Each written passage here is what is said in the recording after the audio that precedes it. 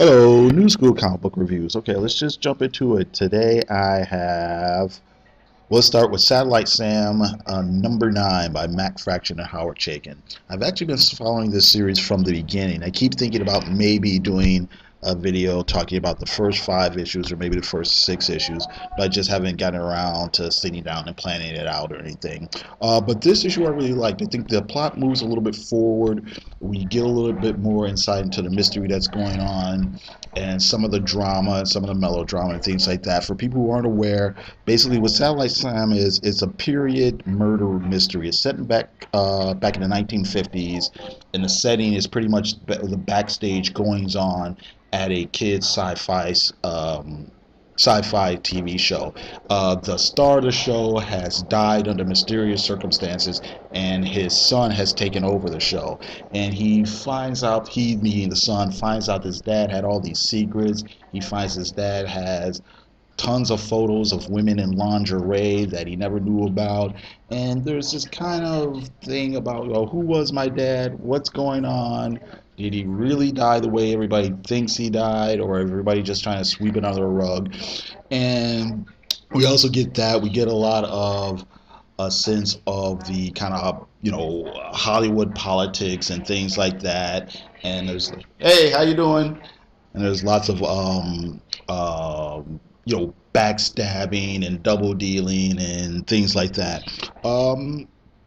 I like it. I think it's a really intriguing story. Like I said, I've been following it from the beginning, but it is a mature reader's comic, and it earns every bit of that tag. There's lots of sex, violence. Actually, there's not that much on-panel violence, but there's lots of sex, lots of profanities. So if those are the type of things that kind of bug you, be forewarned. Definitely keep this out of the hands of children. But I will say this, like I said, the story, for the most part, is pretty tight, and Howard Chaykin's art is a little bit better than it's been in a lot of other comics that he's done in recent years. So, like I said, if you've got a strong stomach, I say check it out. Next, I have Hawkeye number 19 by Matt Fraction and David Aja. This comic book has been delayed something like 5 or 6 months. This was supposed to come out, but it's finally here, and it's a solid issue. I think a lot of people think the comics is pretentious and all of this, but I really don't think so. I think it's just a comic book that takes a little chances and really plays with the whole medium of comics. This particular issue, a lot of the story is told through sign language, and it works. It works if you don't know sign language, which I don't, and it's not like it's all visuals, but a lot of the visuals do help tell the story. A lot of it has just traditional comic book storytelling with words and pictures and whatnot. But like I said, it works. It's a really solid comic book. My understanding is Matt Fraction is going to start wrapping up his run on this comic pretty soon. I don't know if they're just going to continue the comic with a new creative team or not, or if they're going to revamp it or just cancel it and have that be it.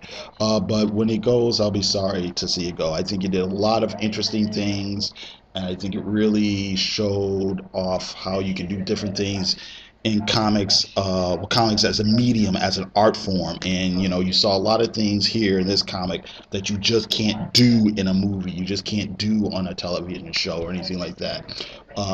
So yeah, Hawkeye, solid issue.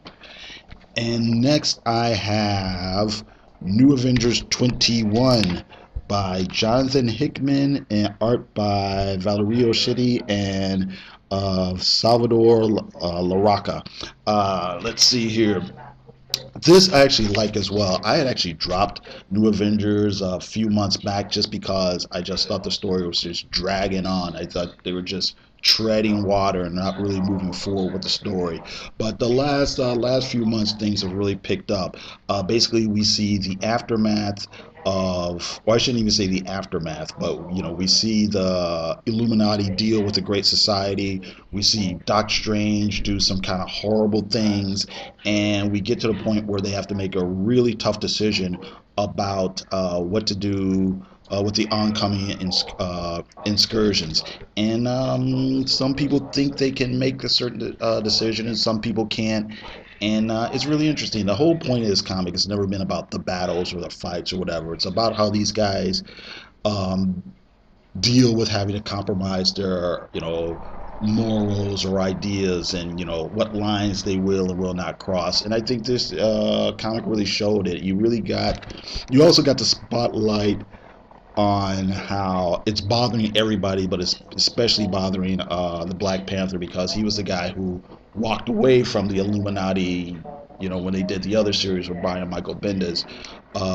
But now he's in with them, and like I say, you see how it's taken a toll on him as well as the other characters, but mostly him. And really interesting. We get a really cool last page cliffhanger, and I'm really interested in seeing what's going to happen in the next issue. Other new comics I bought, I didn't buy too many other new things. I did get Fatale number 24, which pretty much wraps up the series, I believe. I have not read it yet because I still haven't read 23 yet. I do have issue 23, I just haven't found time to make myself sit down and read it. So, but I'll get to it pretty soon. And let's see here, and that's pretty much it. I got to thank everybody for listening, and you guys have a great day.